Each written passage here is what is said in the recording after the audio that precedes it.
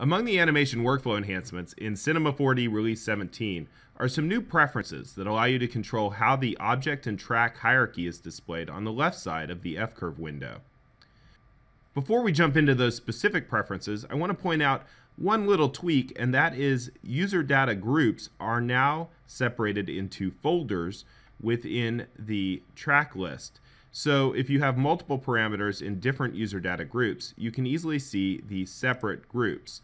Here's all of the parameters related to the IK leg controls user data group, and here's all of the ones related to the individual controls user data group on this left IK leg controller.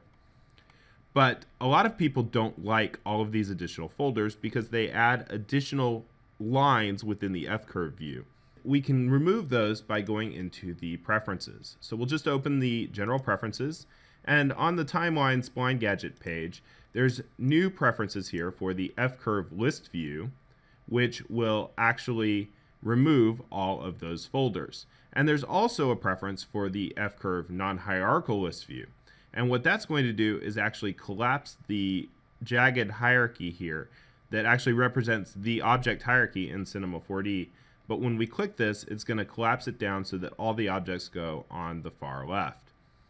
Now, I will point out that the non-hierarchical list view cannot be enabled without the list view option enabled. So this is really an additional modifier on the list view option. And also I want to point out that these options do not have any bearing on the main Dopesheet mode. It will always display in the hierarchical list view with the folders. But if you work a lot with F-curves and you like to have that view collapsed, these are some key new preferences that I'm sure you'll enjoy.